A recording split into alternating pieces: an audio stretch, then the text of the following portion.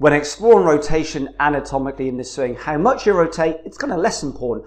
What's vital though is how well you rotate. To be very precise, whether you first adapt and adjust within rotation. So examples being, if you start to see someone adapt and adjust almost immediately as they start to rotate back, for example, they kind of move down and forwards, or the hand and arms get, say for example, excessively behind them, invariably the rotational constraints lay much further up through the neck, upper thorax, into the shoulder joint, for example.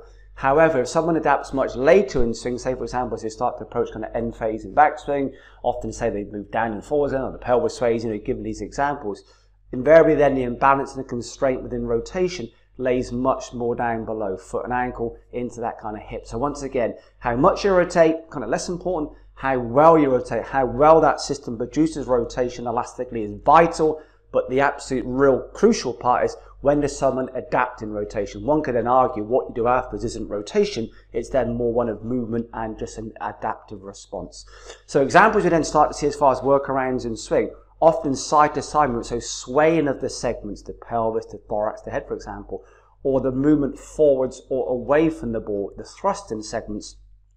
That's often the kind of workaround, the adaptation to those rotational constraints. So often when we start to kind of move side to side and forwards and backwards, that's almost our way of moving around and adapting for those rotational constraints on the system. The up and down movement, the movement downwards in the elevation, is the fallout from, or the add-on to, first initially moving side to side or forward to backward. So once again, how much you rotate, very important, but what's vital is how well you produce rotation. But what's absolutely crucial is whether you first adapt in rotation.